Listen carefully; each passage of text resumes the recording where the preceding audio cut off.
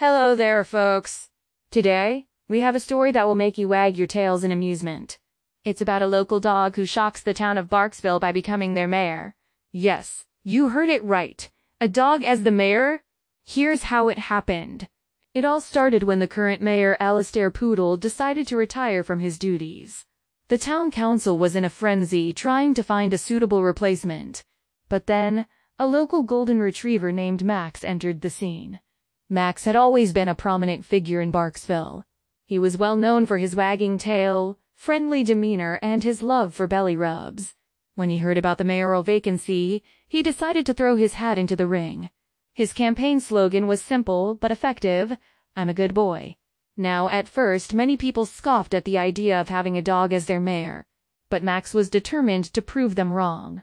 He started his campaign by going door to door, giving people his signature paw shake and wet nose kisses. He even held a Paws and Politics rally at the local park, where he fetched sticks and played catch with his supporters. Despite some initial doubts, Max's campaign gained traction.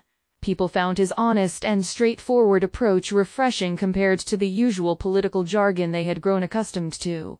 Soon enough, Max was leading in the polls. Election day came, and the town was buzzing with anticipation.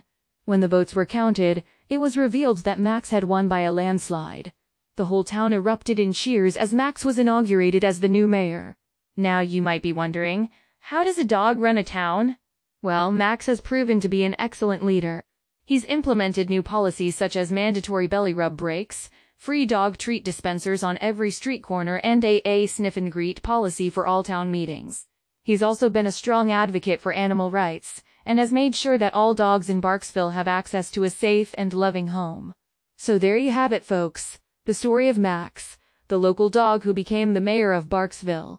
It just goes to show you that sometimes, the best leader isn't the one with the fanciest degree or the biggest bank account, but the one who has a wagging tail and a heart full of love.